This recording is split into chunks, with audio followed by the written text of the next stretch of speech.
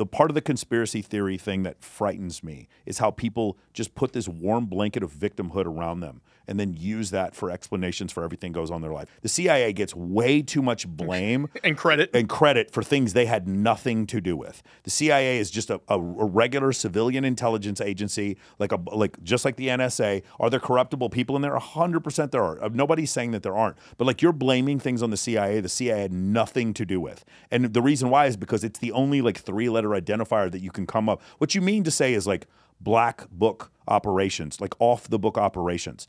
But you're putting that whole category into CIA, and that's what people the CIA. You know what gets me is the people that like are living in like a trailer park and they're like, the CIA is watching me. I'm like, yeah, the CIA is spending tax dollars to look at you because you have a fringe website with 30 people a month looking at it. Like, this is madness, man. It's just really like madness. my show like does good numbers, and I'm never once like the CIA. George, did you see the CIA is outside?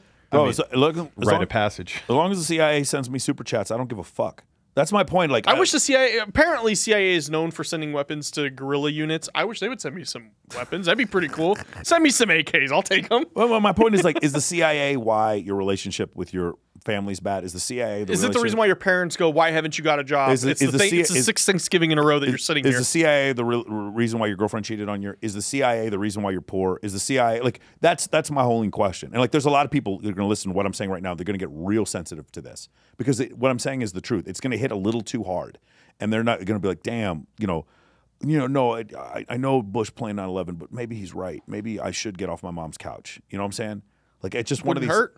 That's the issue. Like the only part, the part of the conspiracy theory thing that frightens me is how people just put this warm blanket of victimhood around them and then use that for explanations for everything goes on in their life. And if it comes off like I'm very serious, it's because I'm a performance coach and I see these men who like ruin their lives because they just fall into this victim mentality rather than becoming productive members of society who can actually provide for a family. Instead, they just go into these ridiculous, you know what? They're not even ridiculous. I mean, if enough people believe them around you that you respected, I guess it's not ridiculous, but there's no evidence to support some of these conspiracies that people have. I don't even blame them if you don't have a background in science, then of course you're just going to believe in this kind of stuff. So that's essentially what happens. I don't have a background. I wouldn't say George and I have a. No, you don't have to. You do have background. You guys understand that there is something called gravity. You guys understand. So we just paid attention in high school. For sure, what you mean? Like here's a huge one. The reason why we had so much confusion over these anti-parasitic medications and started thinking they were going to cure COVID. It's because one of the problems is people don't know the difference. Have you ever seen a guy who gets the flu and tries to get a Z-Pack from the doctor because they don't understand the difference between antibiotic and an antiviral?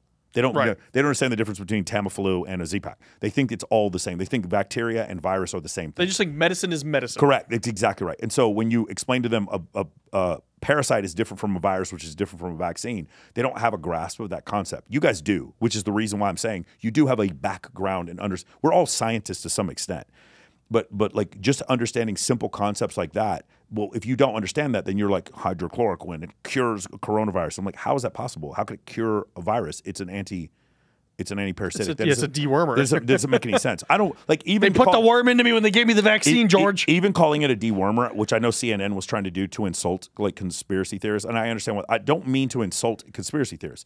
What I mean to express to you is like you're just completely missing the science here. There is no science that would indicate that something like that would work. And then of course the trials come out with ivermectin, and the trials are conclusive. It does not cure coronavirus. It does nothing to coronavirus. It does nothing. And so once the trials come out, it's like, well, no, those trials are they're colluded by big pharma. I'm like, no, they're not. That's not what happens. And then the other problem are the people who take ivermectin, the people who take hydrochloroquine, and then they're free from COVID a couple days later, and they're like, again, this is proof.